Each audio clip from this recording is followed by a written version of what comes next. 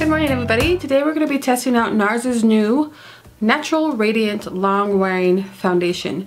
I've got mine in the color Vanishment? I think that's what they call it, Vanishment. And it cost me $49 for 1 fluid ounce, which is standard for your higher priced foundations. The color that I got says that it's medium with a neutral balance of yellow and pink undertones. So this is why I got it.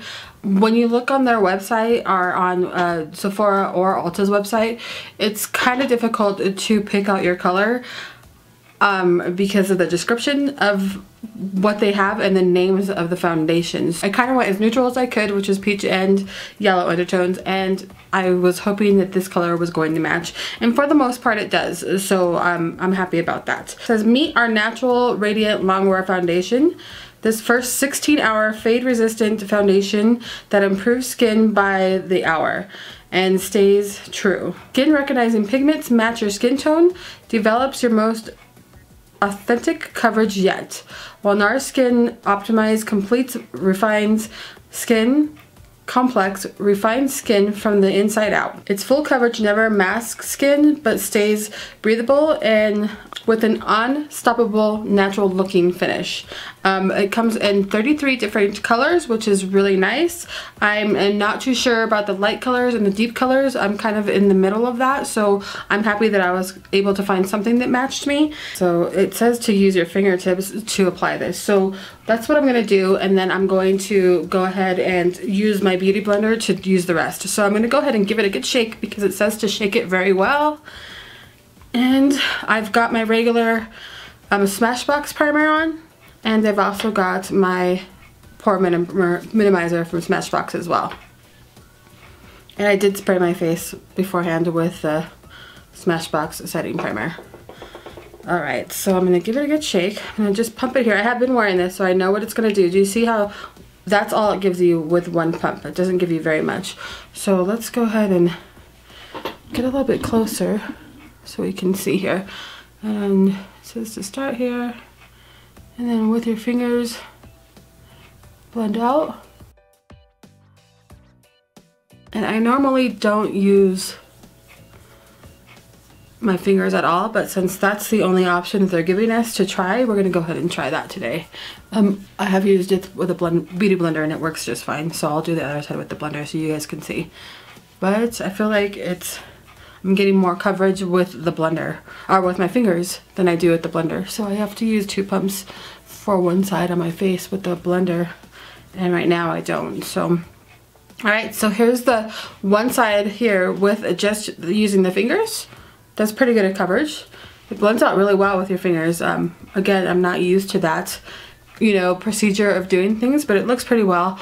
It definitely just kind of sinks right into your face, so it doesn't look over cakey, but I feel like the coverage is really good for just blending out with the fingers. So let's go ahead and go on the other side with the blender. One more pump, and again, the pumps are super tiny.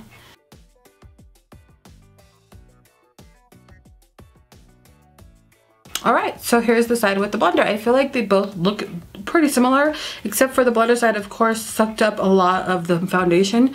So it may be easier to go in with your fingers, like it says on the instructions, which I wasn't doing the last couple times that I wore it, and then go in afterwards with the blender if you need to add more product or whatever. Like I said, this is one pump here. It's very tiny, very minimal, so this will last a long time. I'm just going to put a little bit more in the centers of my face, and then some areas that I think I need a little bit more coverage, and let's see what happens there. I'm just going to use the blender for that. There we go. It definitely covered up those red spots that I have on my face there just by using a little bit more. Alright, so at this point I've used 3 pumps, and I think it covers my face very well with 3 pumps, but they're very small little pumps. It's nothing, it's not like huge gigantic pumps like I'm used to. They're pearl size, and that's what the description said that they would be. So it does very well of covering your face. When you get like a pearl size, and I've used 3 pumps, that's like a normal pump for me out of other foundations, so that's really good. It feels super lightweight on the face. I feel like it covers really, really well.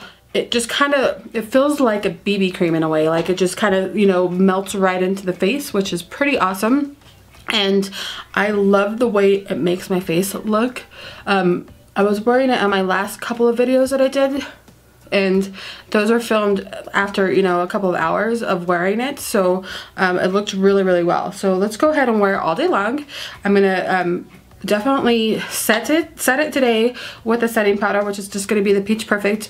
I'm also going to be using some shape tape under my eyes, just because I haven't been getting much sleep and I have bags under my eyes, and I'm just going to do my regular contour and stuff like that. So I'll be right back to let you know what it looks like with other makeups and how it performs, because even though some things can look really, really nice when you put it on, makeup on top of it could easily move it around. So it is 6:53 in the morning right now. I'll be right back. I'm gonna go put the rest of my makeup on and I'll show you what it looks like at that point. I do feel like it dries down really, really well. So it does, it's dried down really, really well. So I'll be right back, guys. I'll show you what it looks like. Guys, so here's the finished look. Everything goes on really, really nicely. As you can see, I'm kind of dewy in a way. I think that's where the radiance comes from, but it's super matte at the same time, which is kind of a weird combination when you think about it, because it does feel really matte on the face. But you can see I don't have any highlight on today. I didn't put any highlight on. I did put a matte blush on from Tarte, but there's no highlight on. And you can see how my face kind of looks just a little dewy. I hope you can see that in the camera.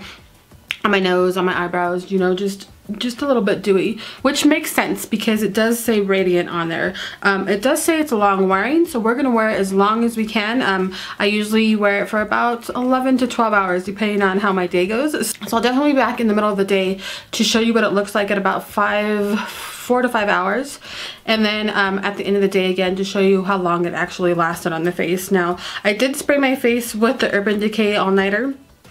So I usually do that with all of my foundations. So I do have a setting spray on there. I forgot to use the Shape Tape, so there is no concealer on my face right now. It's just all the foundation. Sometimes that happens when I'm putting on makeup. I completely forget what I'm doing. But I did set everything with the Peach Perfect powder. So my face is set, but no concealer on today. So I'm gonna go ahead and wear it all day and see how it looks throughout the day, and if it changes, if it cakes up, if it starts removing itself. Right now it feels super lightweight. I can't feel it on my face, and I feel like it looks really, really pretty as well. It's not caking in the fine lines on the sides of my face, not caking in the really deep lines on my forehead. I have nothing going on in my nose area. It's just kind of sitting really, really nice within my skin and not on top of my skin, which is something that I really like about foundations when they do that, that it just looks super natural, and this looks really, really natural on my skin. So all right guys, I'm gonna head to work and I'll be back in a couple of hours to show you what it looks like, and then again at the end of the day. Hi, so guys. I'll talk to you guys later. I'm gonna be doing my first check-in at 5 hours on my phone. I'm gonna be staying at work today for lunch, so I'm not gonna be at home with my regular camera. So I hope that you're able to see what the check-in looks like through the phone camera. Fingers crossed this works out. So it is right now 11:54 in the afternoon, which means we've had this on for about 5 hours, and so far the foundation is doing really, really well. Let me grab a mirror so I can see what I'm talking about here. But yeah, okay, so it still looks really good on the face. Let me get a little bit closer. Hopefully you can see. It's not caking up in the nose area. It's not caking up in my forehead lines. And it seems to be holding on really well in my T-zone area, where I would normally get, you know, foundation fading at about this time of day. So it's doing really well. I do look kind of hydrated and dewy, which is okay, but I don't look like super oily, which is good for this foundation. So I'm pretty impressed by that. I did notice right here I have like a smile line where it's starting to build up there, and a little bit on the sides of my face where I have like smile lines, but it's not gathering in the lines on my forehead or on the sides of my eyes here. So I think it's just where you know, your expressions are, and you talk and you move, it may gather a little bit. So you may need to take care of that throughout the day, just to make sure that you don't have any like lines coming up. But other than that, so far so good at 5 hours. So I'll be back in another 4 to 5 hours to show you what it looks like at the end of the day. But so far so good, and I hope you guys are able to see that within this video. So I shall talk to you guys in a couple of hours, and alright guys, so it is the last check-in of the day. I'm hoping I can get my phone to download upload the video that I had in for the second check-in, so hopefully that worked. If not, I have some pictures of the check-in at 5 hours. But here is a 10-hour check-in. We've had this on since 7 o'clock this morning. It is now exactly 5 o'clock in the afternoon. So for 10 hours, this foundation has done a pretty good job. I'm a little dewy, but I was dewy at about 5 hours, and I think that's, you know, the hydration part of this, or the natural radiance of this foundation. So it doesn't look bad. It did fade away a little bit here on the sides of my face. I have had some acne breakouts lately, and it's just like hormonal stuff. So it didn't really cover it all that great this morning, but it was more covered this morning than it is at this point. So it is a little fadey here and here. It didn't really fade too much here in the middle of my face. On the tip of my nose, the foundation has completely faded away at, I would say it started doing that at about 6 hours or so. I'm just gonna take one of these papers here and just kind of see what it looks like after we do that, because it's been like this all day, kind of dewy, kind of, you know, radiant looking on the face. So let's see, and it does take off some of the oils, and it does take off some of the foundation as well, but not too bad. So now that I've done that, you can see where the foundation has definitely faded away here and here in my T-zone. So it still doesn't look bad, but it's not completely on the face anymore. So at 10 hours, I would say that it's really starting to break itself down, and within another couple of hours or so, it's going to be completely off the face. So that's where we're at 10 hours with this foundation. It's a good foundation. Is it worth $49? I would say, I don't know. It just depends on your level of where you want to be at 10 hours if you have an oily T-zone. If you don't have an oily T-zone, if you have normal or dry skin, I think this is a perfect foundation for you. It is medium to full coverage. It will last you all day. And for the most part, it has on my face. It's just starting to fade away in the T-zone area where I get oily. So that's something to keep in mind if you do have oily skin, even with setting it and all of that kind of stuff throughout the day. It may start fading away at about 10 hours or so. But other than that, I think it still looks great. Compared to, you know, other foundations that I've tried out. But again, for the $49, that's going to be up to you if you're wanting a foundation like this that makes your face look really nice. It's very comfortable on the face, but it does start fading away on my face at about 6 hours or so.